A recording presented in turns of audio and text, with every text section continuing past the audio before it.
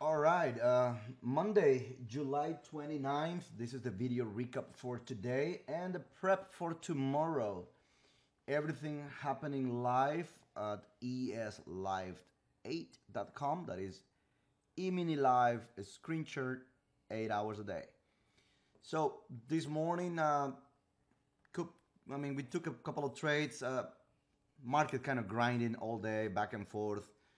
We find some good acceptance above the number 3019 that I've been talking about. We were able to capture about 6 points, 5 and 5.75. So let's go live to what's going on in the markets right now. Very important. We have a couple of poor loss zone structures, weakest structures for tomorrow. Okay, the market has finally find acceptance around this 3020 and above. Today was kind of a nuanced day. It's an inside day, so coming for tomorrow, we're gonna have a nice breakup, hopefully out of this range.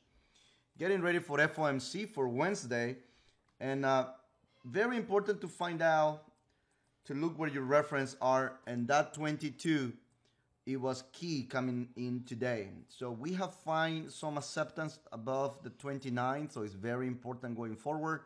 Right now, Globex is open, and Globex is currently giving us a nice trade. I mean, if you look at what happened today in the market, the settlement from yesterday, that settle became resistance. The point of control from yesterday, we came a couple of times, I mean, during the E period, H, I, and M, and we just couldn't find any more buyers going to the all-time high. So coming in tomorrow, very important to find out whether this is going to be some support and see if we can move above 30.30. For tonight, what I'm seeing is the structure that I'm leaving behind is pretty mechanical, so we do have poor loss to repair tomorrow. These are structures where we do not have any excess on those structures. So that will be important for tomorrow. We have a very wide prominent point of control, and that is at 30, 21, 25. And look, 1 point difference between both poor loss coming in for tomorrow. Another thing that I'm looking for is, let me show you, and I've been talking about this for a while, is about the fact that we have this expanding wedge on the ES, and we've been holding this line, this trend line, excuse me, from that expanding wedge. Let me get rid of this yellow one. I think I don't need that one no more.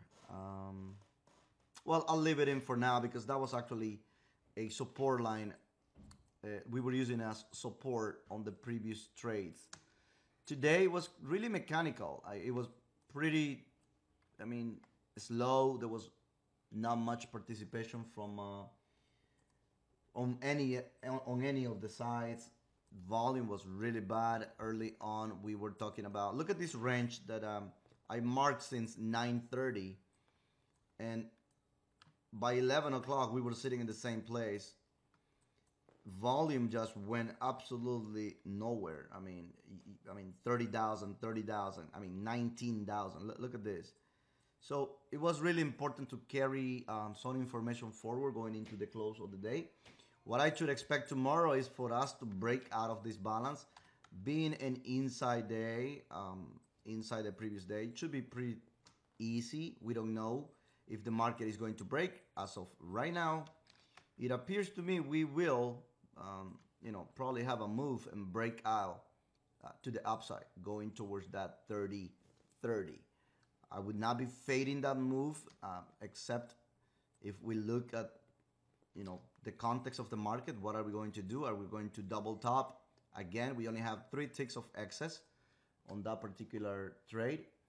Volume wise, I made a comment early on in the room as to what I'm looking for.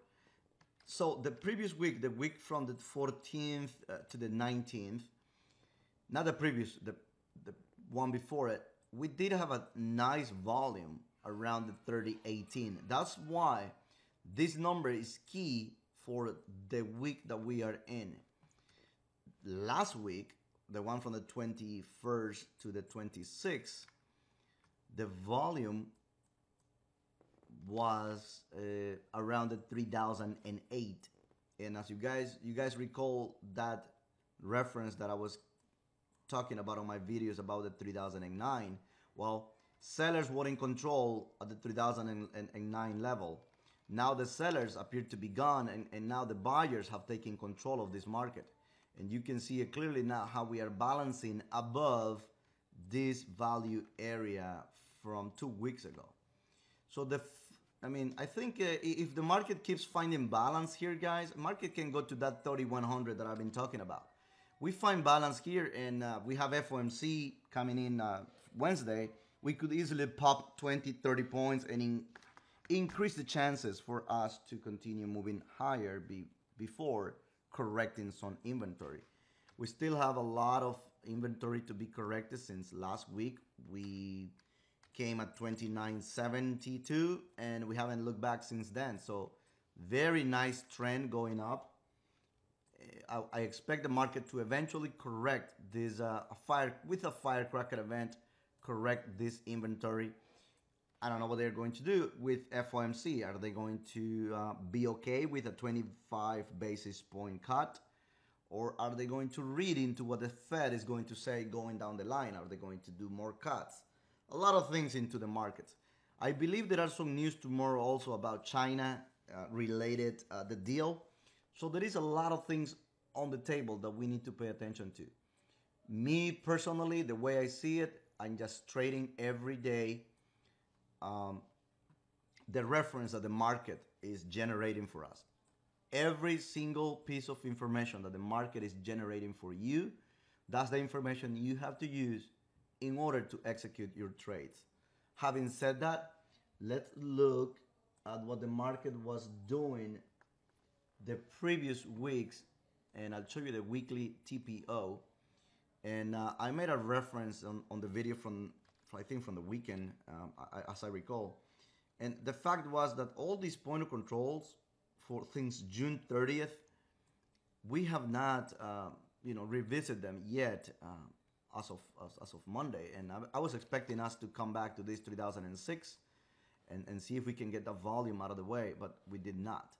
So pretty interesting that 2 weeks ago we did have this volume right here again at this level of 17 and 19 level, and this week we are finding acceptance above this price structure. So it will be key going into tomorrow, having the Fed on Wednesday, and tomorrow I believe there are some China related news, to see whether the market is going to pull back, correct some inventory, and again, let us have a better trade.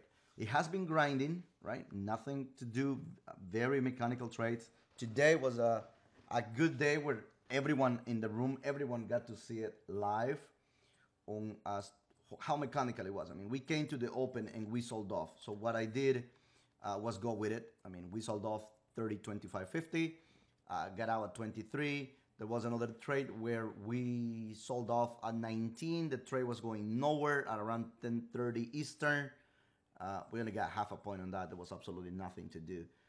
From there forward, the market just grinded, and at a point it was between, let me show you what the market was doing. So what I did, I told the guys in the room, listen, look at this, look at this mess that we are in. And this was a broker's paradise when they take their money of retailers, right? You are stuck inside 19th and 23.75 most of the morning. The things got even worse as you came into lunchtime, after lunch and in the afternoon, when you were inside 20 and 22, 19 and 22. So what they would do is just sit right on halfback and give these false breakouts and rip the market higher again. So anyone shorting this market again, they would rip against them in the afternoon. So it was really really hard to trade, I believe, for some retailers if they don't know what the market is doing. Into the close, we didn't do much. I was expecting a bigger correction to the inventory. From the perspective of inventory, I have a 5-tick reversal that I use for my trading. And we left unfinished auctions.